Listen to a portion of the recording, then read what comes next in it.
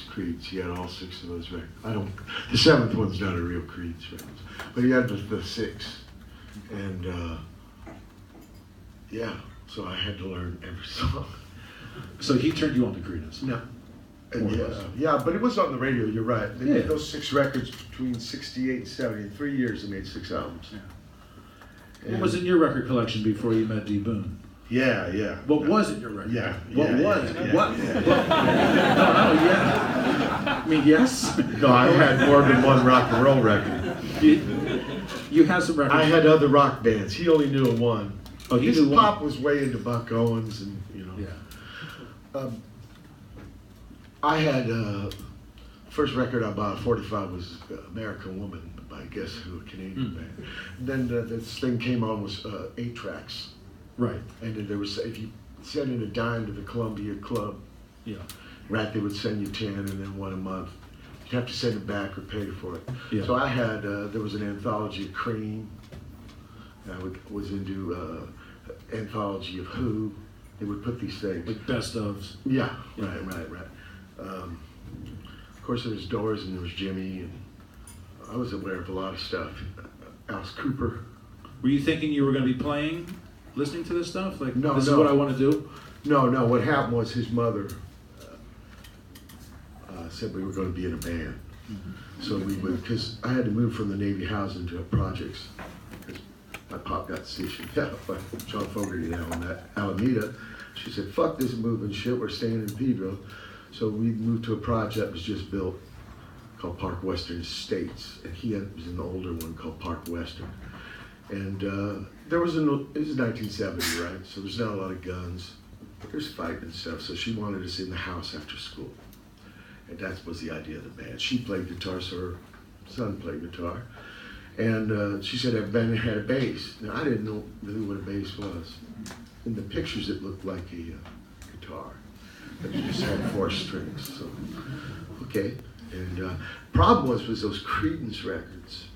You couldn't really hear the bass. That's right, and especially with coated with grape juice. And we used didn't use the record covers to protect the records in this hardwood floor. And the record players, very econo, you have to put like 8 quarters to keep it from skipping. So I couldn't hear, but on the cover, I noticed the singer's shirts. You noticed what?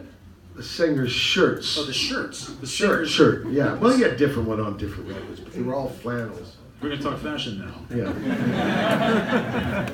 That's how I got into him. I thought if I wore the singer's shirts, he would still like me, even though I couldn't figure out what the fuck was going on with the bass. I think a lot of musicians start that way. Well, Mark Bolan had, the first gig we went to was T-Rex, and he had a boa. So I thought that was his rock and roll shirt. Oh, I see.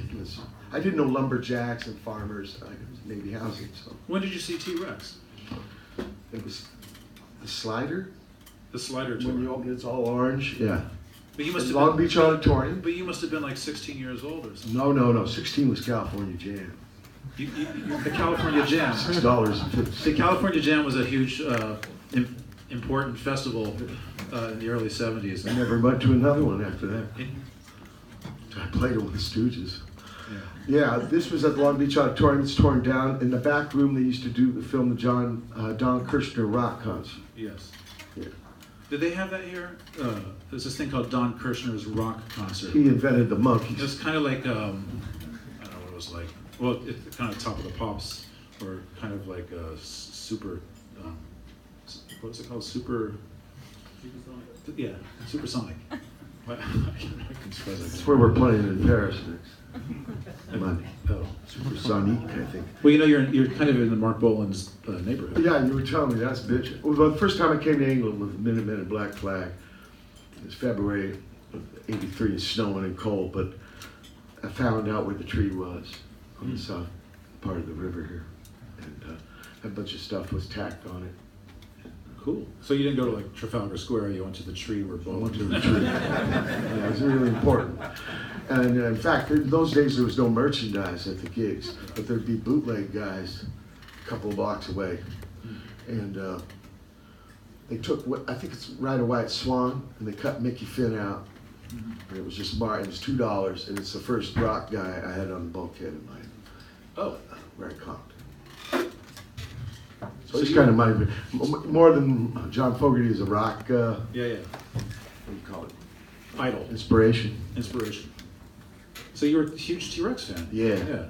Which was trippy because he wasn't that big in the U.S. I can't imagine, yeah, he wasn't, but I can't imagine, especially in San Pedro, which is a very working class, south of LA, kind of harbor town. Biggest one now. That T-Rex was not really, really taken to by most of the people your age. No. Girls who went to Hollywood liked Bowie. And Roxy. And Roxy, yeah. Did you see those guys? No, I didn't. You told me, what I think is fascinating is that when you were a teenager, you had access to seeing so much of what was going on in the early 70s rock and roll world by having access to these television tapings that were going on, where there'd be like... I saw Mark Bolan on a Star, it wouldn't come up. He comes up on the Star. Yeah, but it wouldn't come up. Guitar, yeah. You saw that. You know, they had guys with signs that said applause and shit like this. They take these things. Yeah. It's kind of corny. No, it blows my mind because we're the same age, but I remember living in like a rural small town in Connecticut and watching that on television. And to think that you could actually be there, which is... Well, they needed a pad to somebody in the audience. Well, I know they needed somebody in the audience, but I didn't realize you were in the audience. And Long Beach that was it. And D. Boone also used to go with you. Yeah, of course. Your parents used to take you and drop you off there. His pop sat with us at the gig.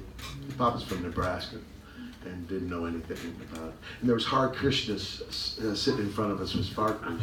It was a trip. The thing we didn't know until the movement was clubs. Had no idea about that. That there was bands that played in clubs. Yeah, the whole idea, that whole thing. Yeah. Where people could sit this close. Yeah. Well, how'd you discover that? The movement. The what? The movement. Yeah, there was, me and D. Boone was jamming with a friend of ours named Mark Weisswasser. And like Tie Your Mother Down and Dust in Your Wind, whatever, copying, because you copied songs off records. You know, the best guy in town was the guy who could play Black Dog the best. No one used music for expression. It was all about having the skills to play Black Dog. Keggers. There was no club, there was no local thing you could play. I found out with 125 Months with the Stooges that there was all kinds of this in the 60s. Yeah. I'm 13 in 1970, and the arena rock, it kind of takes over. The Nuremberg Rally paradigm. And so we're copying songs, and this drummer turns out to be Jeff Avizovich, but you probably know him as Nicky Beat. He's the drummer of the Weirdos.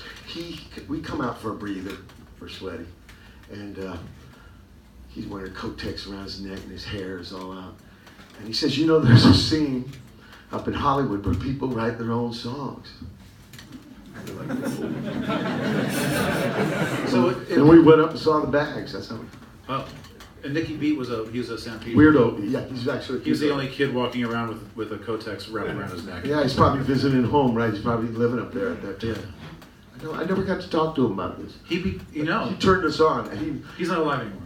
No, he's alive. He's alive. Sorry. He's still sorry. This is not going to be on YouTube. Thankfully. He's still around. And it was very profound because it changes our whole. It's a sea change for me and D-Boone, big time. Mark went on to a deal cards in Las Vegas. Really nice guy though. And, Nicky Beat wasn't he in the Cramps for a second? I think so. That's right. Kay played with him in the Monsters, the band with Stan Lee and Darby. Little short-lived thing. So, to go back to something you were saying earlier about playing bass and not really realizing that it was any different than a guitar, but it was, and it kind of makes me think about in that time, again, people our age in late 70s, early 80s, getting involved with playing in bands, and choosing the bass and playing the bass from a point that's kind of ground zero, and you kind of approach. I didn't choose it. Well, you didn't choose it. Yeah, it's kind of in your. It's kind of in your hands. Yeah. The thing is, I'm very grateful to her. She passed away when we were 18, and she's a huge pillar it was a huge blow. First time I learned how to lose somebody. It was very, very difficult. But I'm very grateful for her putting on the bass. Yeah. Well, my point is that it seems that a lot of bass players in that situation play bass as if they're playing a guitar. Oh yeah. You know. So, well, in those days, what I found, a lot of guys were guitar players, and that's how you could get a gig because no one wanted to rock the bass. Yeah, yeah. But subsequently, a lot of the recordings that you hear, the bass player is playing in a way that isn't really is traditional to what a bass is. Say like a Zeppelin bass or whatever the big arena rock bands. It's something else. Yeah, well, you see those pictures, and you see all those amplifiers on stage. Yeah. That's because that's how they. And these things are built for sports and stuff, and you couldn't hear. Right. Ooh, ooh. I have to say though, the England records, Yeah. they weren't afraid to mix the bass loud. With over on our side, R&B was like that, and in fact the guitar made room for them, all trebly and clipped. Mm-hmm. But over there, man, even the Kinks and Animals had loud bass, let alone Cream and Who. Mm-hmm. Tony Visconti on that Bowie record, Mm-hmm. That's interesting, yeah. With the Why do you think that is? Man, I don't know, but it helped me a lot, Geezer Butler, because I could learn. I could learn from this. I couldn't. Now I can hear the Creedence sonnets. Stu Cook did pretty good. What about Gene Simmons? I learned a lot from him, believe it or not. Because Didn't he do like a bass tutorial in Hollywood? I never went to those, and I remember when we only saw him. You told me about it once, many, many years ago. And you were like, what is that? Paul Stanley had a rhythm guitar clinic. Oh. Rhythm guitar solo clinic. Yeah, like there's little rhythm guitar solo. Yeah, that was a trip. Also, the time he played a solo gig in Bogart, there was a club in Long Beach. It was our closest, right? Because all the gigs are in Hollywood, and then we could play in Long Beach. It was like, a little drive. And he had a solo gig there. And he ran from the limo all the way into the club, and he got on the stage, and his mouth was full of picks, and he spit them all over the audience. But we only saw them play once when they had an album. We saw them, they opened up for anybody, like James Gang or Campbell. Kissed it. Yeah. I mean, really corny shit. Wishbone Ash, Savoy Brown, whatever. Nitty Gritty Dirt Man. And kind of a simple music in a way, New York Dolls, but I don't know, when the album came out it was so slow compared to those gigs. Yeah. But there was a station called KNEC that would broadcast gigs live, and I had cassettes and I could hear the bass. And maybe it was an English influence, Yeah. You listen to those records, how big the bass is on those things, man. And it helped me a lot. Yeah. I didn't have to, just count on the shirt.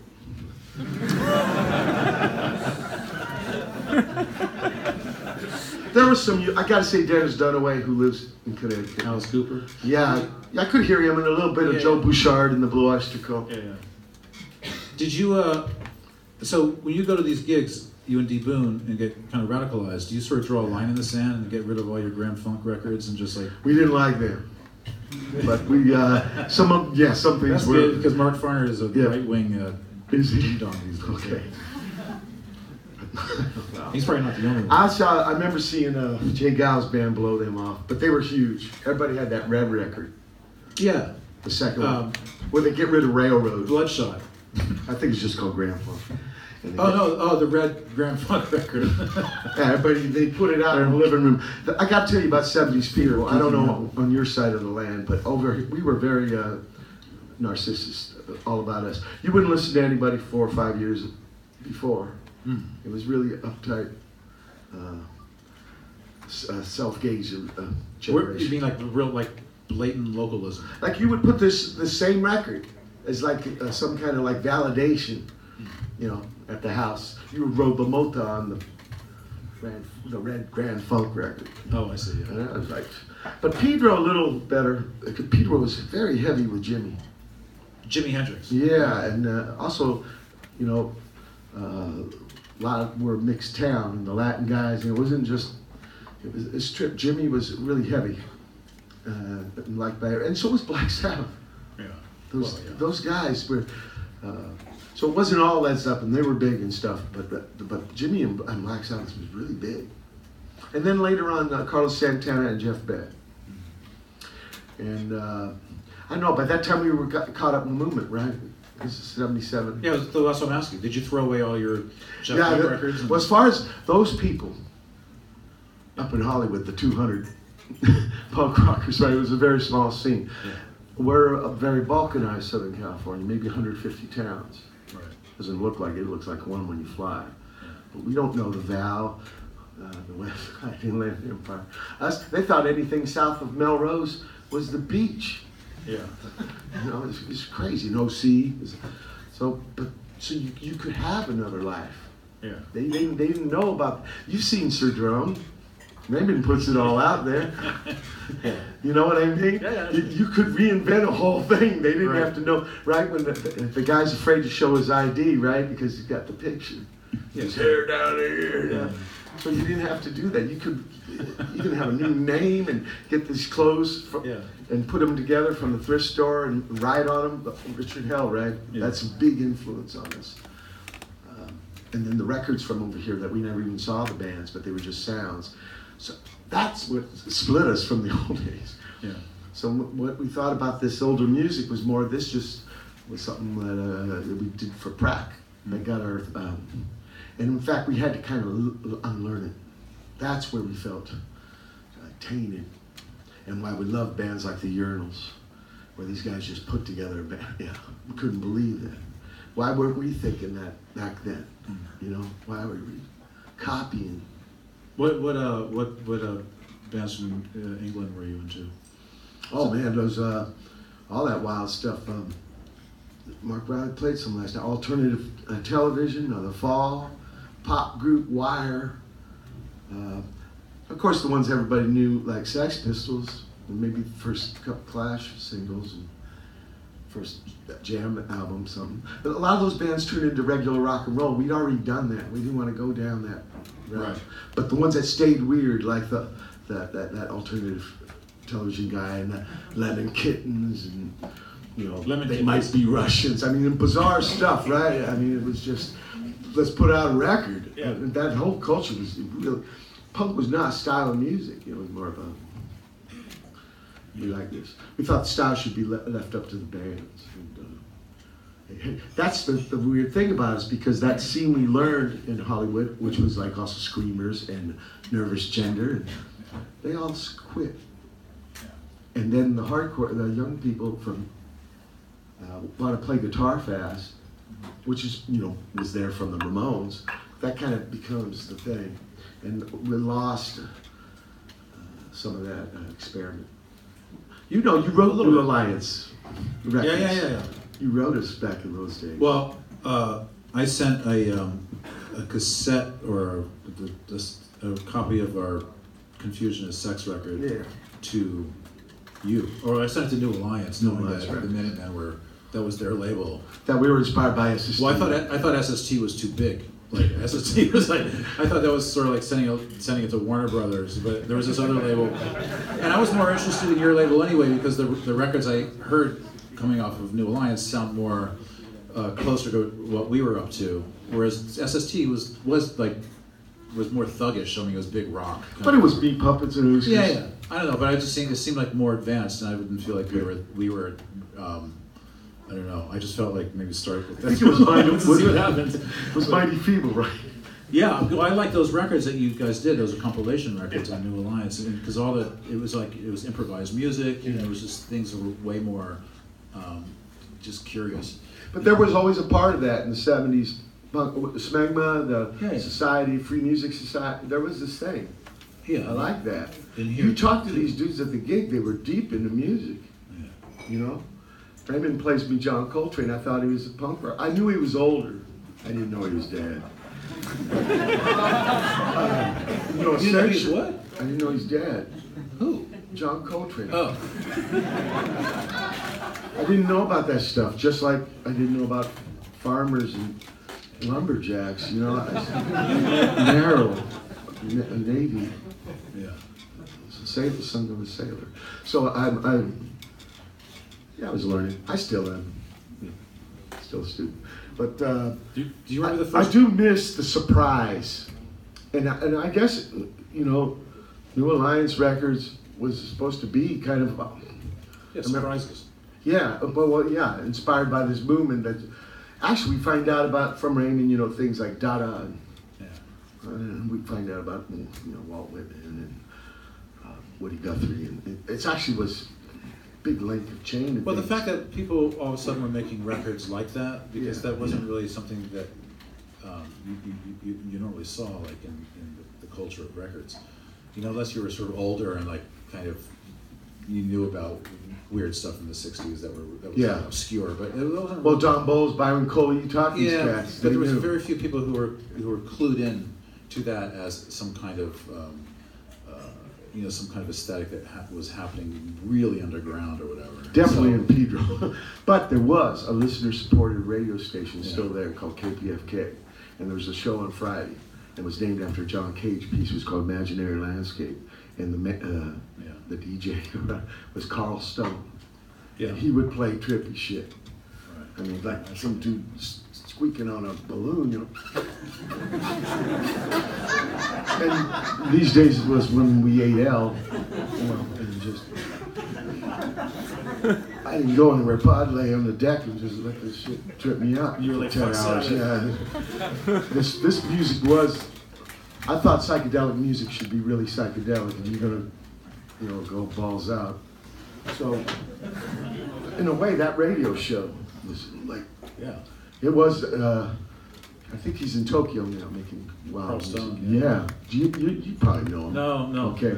He's into Spotney, Martin Spotney, and Karl Heinz Stockhouse, and so I heard some of this stuff, and it was just a trippy thing, and I thought it was residue of hippies. I didn't really know there was a thing before that, like the concrete and all things from the turn of the century. I thought it was remnants of a hippie, because you could hear. You thought it was hippies? There was another, A sad ass. Carl was more like talking about it like maybe Byron or Don Bowles. But then the show after Tesseract, they kind of played something like that. But you could hear the sunflower seeds hitting the floor and shit. And there was definitely hip kind of thing. Yeah, that was Friday nights if I didn't have work. And the other thing we did, because we ate a lot of L. And you would buy these records. No one would write about this stuff. Cream even didn't. Yeah. So we would buy records at Zed in Long Beach, Zed of London. This guy Mike and his mom ran this record store, and we'd buy them by the name or how the record cover looked. We wouldn't listen to them until time to eat this shit. And can you bet the first Cabaret Voltaire album? Whoa, or the Prayer on Fire. Birthday parties, I mean, just blow our fucking minds out because we had no idea what was coming up. Of course, the second time you kind of knew. The first time, last time I ate L was Einstein's Ends of Neubauten in the desert. Oh, you went to that gig? Because you did the second one, right? Yeah. We did the first one, they did the third one. Yeah. I think Stuart Sweezy now is putting this out called Desolation Center. Yeah, there's the And I ate there, and some motherfucker had a gun and was shooting in the crowd and said, "No more L." I don't know what it had to do with anything, but I just never ate it again. Do you remember the first time you came to England?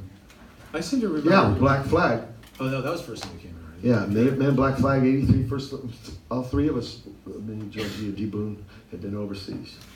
Where'd you play in London? Do you remember? 2 gigs. One was called 100 Club, and one was called Brixton Ace. Yeah. And I think it was on the south of the river. The other one. Well, no. Well, the Brixton Aces was where? Is where? Probably in Brixton. And they called it the Hood. What tripped me out was they called it the Hood. Also, Brothers with Accents was a trip. I've only lived here 7 years. Okay. But that was our first time. It was, so was it just the package of you, Black Flag and Minutemen, and was there sometimes Bugger would play with Billy. The High School place. But what do you remember about the gigs here in London? The owner was interesting. He said all the press was communist, and one of the bouncer guys showed me a card that said National Front, and if he lived where I lived, he'd have a gun. And Where was this? At the 100 Club? Yeah, yeah. It was not that much. My grandfather's a Klansman. You know, I'm not that impressed by shit like that. Really? I didn't pick it. I'm saying, Fuck him. I finally went to the town. I would always avoid the town. It's in Arkansas called Earl. Uh-huh. About 25 miles west of Memphis. And that's where your family... No, his. My his father's father. My mother's people are from Italy. From Italy? Where they invented fascism. It's not where you're from, it's where you're at.